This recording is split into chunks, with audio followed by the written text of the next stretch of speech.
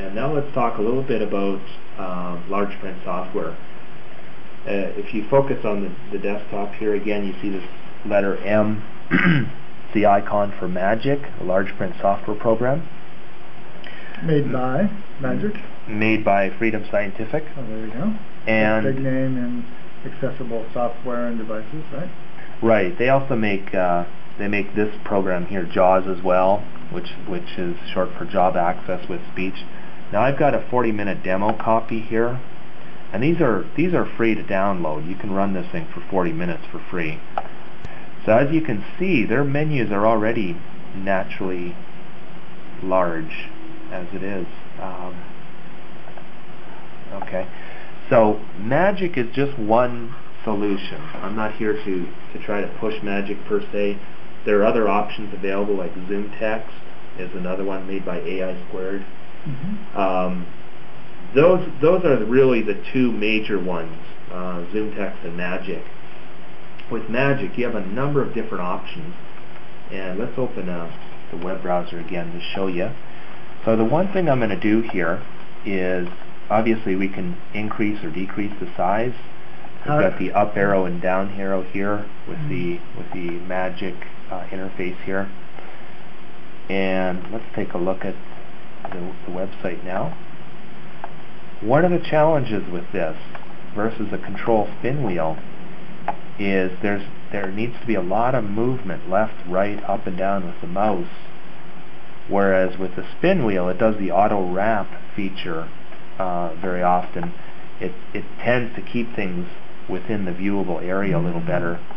So this won't wrap text. So when you expand the size of the content, if you will, right, then you've just got to shift the screen left and right and up and down to see complete lines of text or other images, etc.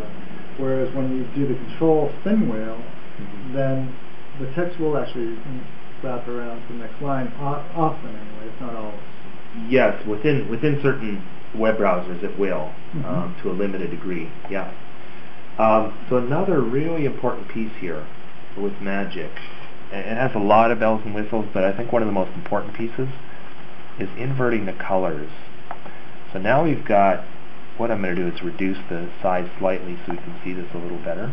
That's 6x now. Bring it down to 2x. So now what we have is a black background with white print. And for people with glare sensitivity, this is often a really good solution for them. The nice thing about Magic is you double click on it. The icons that you've seen me click on are fairly intuitive. For example, here you've got the up arrow, which can indicate increase the size up, down arrow, decrease the size down, and then you got this sort of rainbow effect button here, which inverts the colors. As you can see, there's a lot of other bells and whistles that we don't have time to get into, but those... Are there only two inversions, the white on the black and then the standard? You can get into some color enhancements. Here we go. Okay, now we can alter the shading. It can get really complicated really quickly.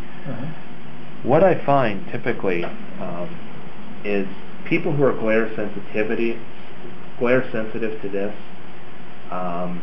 it's sort of like an all or nothing kind of thing. Once they get in here and start playing with the shading, considering that there's enough variables already on the internet with different pages and colors and graphics, I find people don't tend to do a lot of changing themselves or customizing. They tend to do either black on white or white on black.